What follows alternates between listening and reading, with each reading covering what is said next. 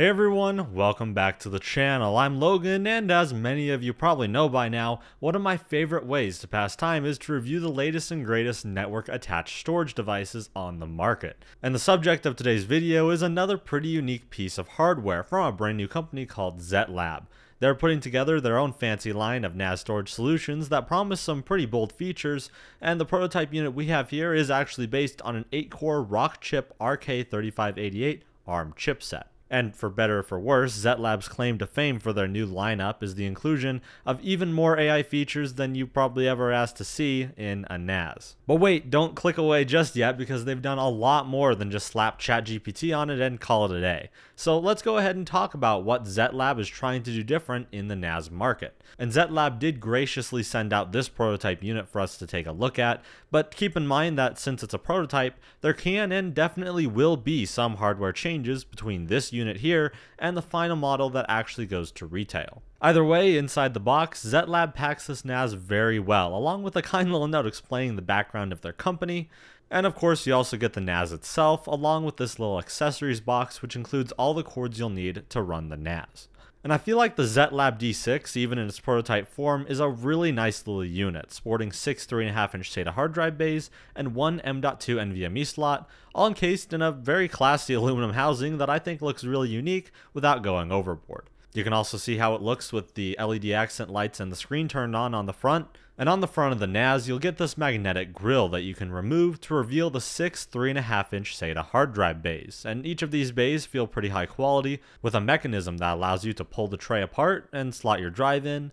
Then you just push the tray back together to secure the drive. And down below, you're going to find a pair of SD card slots, a micro SD card slot, a USB 3 Type-C port, and a USB 3 Type-A port, along with a copy button, which works with a cool software feature that will actually automate copying files from external storage plugged into any of these ports onto the hard drives of the NAS.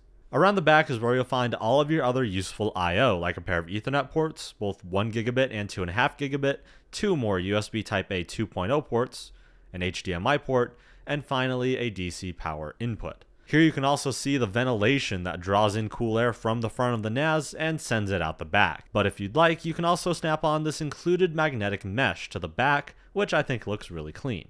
And as I alluded to earlier, this whole NAS is running on the Rockchip RK3588, which is a relatively recent 8-core ARM chipset, and that makes the Zettlab NAS the first NAS we've tested here with a high-end ARM SoC rather than the embedded x86 processors that we're used to seeing in this class of device. The Rockchip should hopefully bring lower power consumption and less heat output at the expense of just a little bit of performance. So with all of that out of the way, we went ahead and plugged this thing into power so we could get started with our evaluation. And the very first thing we noticed here was just how nice this little 3.5-inch LCD display on the front of this NAS is.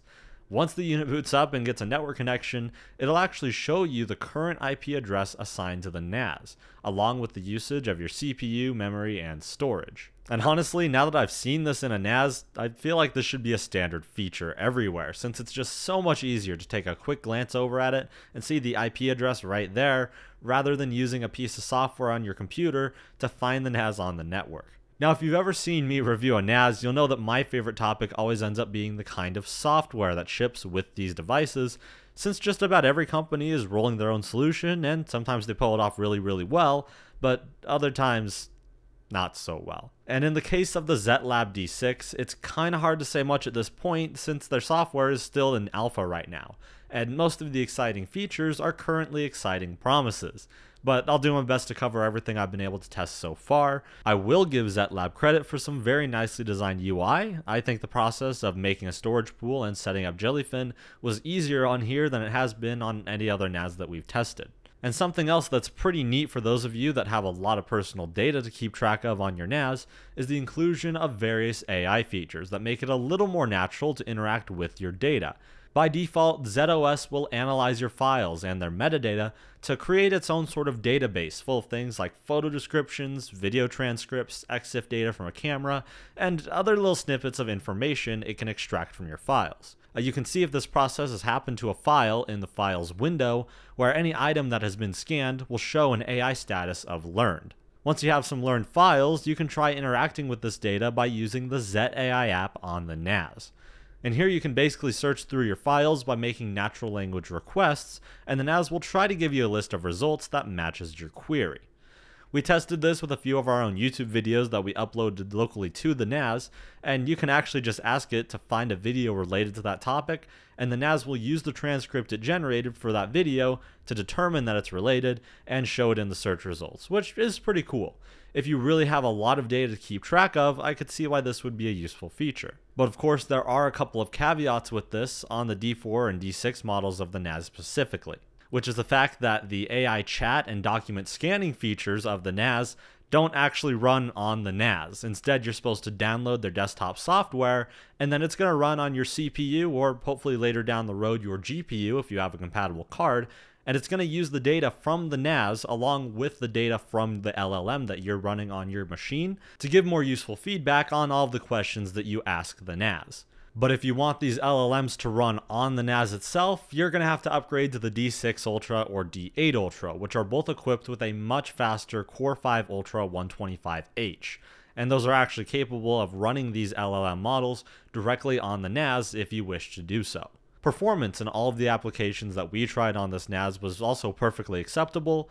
To make a massive generalization, the RK3588 is about 20% slower on average in both single-threaded and multi-threaded workloads than the Intel N100. But in the case of the Zettlab D6, it gives us more than enough horsepower to run things like Jellyfin, Home Assistant, Transmission, and plenty more altogether thanks to the 16GB of soldered LPDDR4X memory. And I had no problem streaming 4K movies while running all of these other tasks on the NAS, so for hosting a media collection, the D6 can work just fine. Outside of that, as it tends to go with these newer NAS products, there are many other features that have been promised with their ZOS interface that, at this point, just haven't actually been added. Like, for example, a full Docker front end, virtual machines, SSH access, and a lot of other media organization stuff like a dedicated photo gallery or movie front end. Now, to be fair, I think the third-party apps they provide in their app store are pretty sufficient for most of the tasks that you would want to do with a device like this. And I did confirm that Jellyfin does actually run in a Docker container, so their OS has some kind of Docker runtime. They just haven't made a full user interface to let you download and run other containers outside of the ones they've published on their app store. Speaking of which, according to Zettlab, ZOS is running on Debian Linux, which is a personal favorite of mine that I'm all too happy to see in a product like this.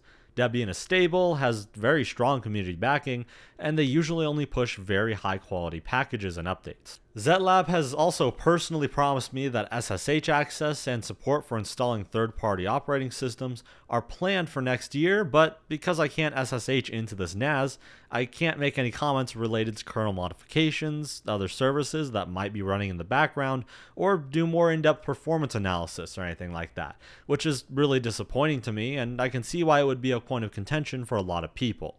So I can really only hope that Zettlab will follow through with their promises here. And the last disclaimer that always has to be brought up with these kinds of products is the issue of crowdfunding. Now, as I write this, Zettlab has just launched their Kickstarter campaign, and they blew through their initial funding goal, but as with any Kickstarter campaign, your pledge is a donation to their project, and there's no solid guarantee that the product will ever actually show up at your door. Now, I can say for certain that I at least have a Zettlab NAS. They had to make a case for it and PCBs and write all the software, so obviously they have the capacity to build a product and sell them. But more importantly, Zettlab seems very open about these NASs to their community. Just scrolling through their Discord server to see some engineers and employees responding directly to questions from regular people was really reassuring. And if you have any questions about these NASs outside of what we covered, you're encouraged to go to their Discord or any of their other social media platforms and do the same. So overall, I'm really excited to see yet another player in the NAS market, and I think Zettlab is bringing some pretty unique things to the table. But they're really going to have to deliver on all of their promises leading up to the launch of this NAS in order to set themselves apart as a really attractive option in a market with a whole lot of really attractive options. I'll leave a link to Zettlab's Kickstarter campaign down in the description below if you want to go support them, and I hope this video was at least a little bit helpful in showing off some of the things that are going to make the Zettlab NAS really stand out. So if you thought this video was helpful, don't forget to like, subscribe, and ring the bell so you don't miss any of our future content, and as always, have an awesome day.